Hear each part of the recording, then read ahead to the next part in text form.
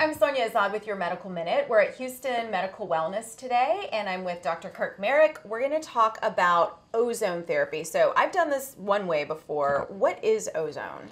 Ozone, it's O3, so it's the same thing that's in the sky, and it's antibacterial, antiviral, antifungal, and we introduce it through IV, so that will be circulating in your system. It helps oxygenate your body, so it increases the red blood cells, oxygen carrying capacity. So whether you have a cold and you need something to help accelerate the recovery, this is a great option.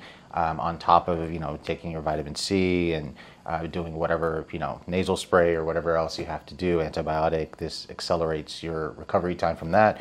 Or if you're recovering from high intensity exercise, jet lag, food poisoning, hangovers, all types of things. So all the ingredients would be switched up based on exactly what we're going to treat.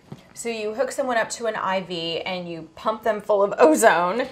In a sense, yeah. So the procedure would be we stick you with an IV, and then a large syringe is connected, and we draw out 60 cc's of blood.